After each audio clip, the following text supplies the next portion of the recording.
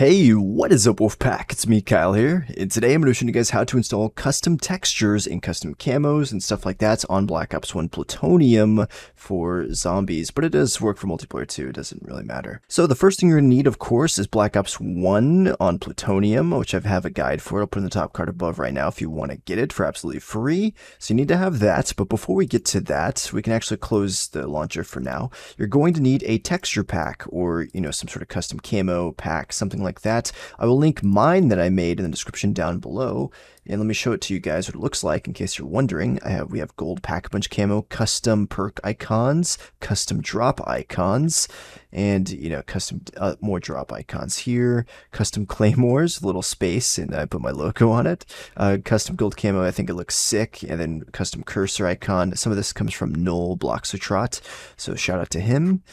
And yeah, if you I'll link this, like I said, just go here and scroll down to the very bottom and click to download the pack, and you can get it. And also, if you like the pack, be sure to leave a like on it, because I spent a lot of time putting this together, and I think it looks really cool. But let me know what you guys think. And of course, you can get your own texture packs on that website, Plutonium, whatever you need. But once you have the texture pack, it's probably going to come in a zip folder or a RAR folder. You simply want to extract it out to your desktop here. So then we have my icon pack right here. So now what you're going to want to do is go to your search bar and type in %local app data %, and then press enter.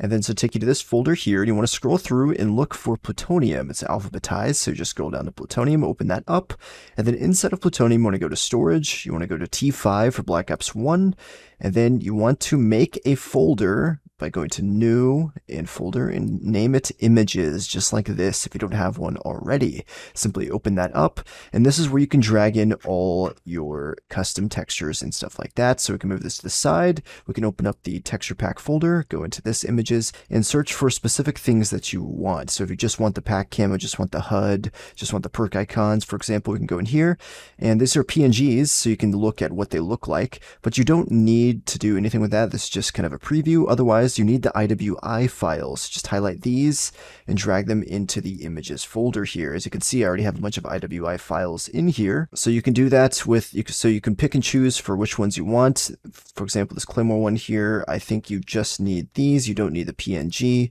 just need the other files. And once you've done that, you can close out of all of this stuff, and then you can go launch Plutonium T5 Black Ops 1 Zombies. As you can see in the top right, we're on Plutonium T5 now, and here we are. And the custom texture pack is working just fine, and I think, man, I love how gold looks on the scavenger. I absolutely love it.